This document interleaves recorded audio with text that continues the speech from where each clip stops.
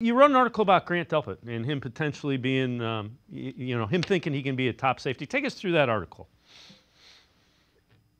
Well, Grant, we talked to him, and he said this last year. He said he wants to be great. I mean, he's motivated, and he knows, he feels like, what he played, even in college at LSU, he was one of the best safeties in the nation.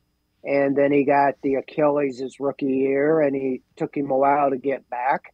And he feels like, kind of like JOK, he didn't say this, but I compare him to JOK, is that he's now understanding the NFL game. There's been a lot of guys that don't look so good at the beginning of their career, and they get called busts or overdrafted.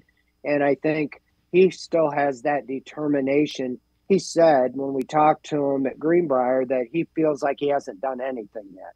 And he wants to show that he should be considered one of the top safeties and be in the talk for Pro Bowl and awards like that. So you want things to motivate guys, and I think he's motivated. He got the contract.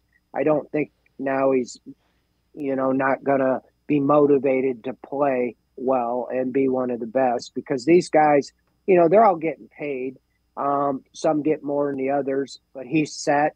And so he could just kind of back off. But I really think he's encouraged, and feels that he now knows that he can be one of the best players in the NFL at his position.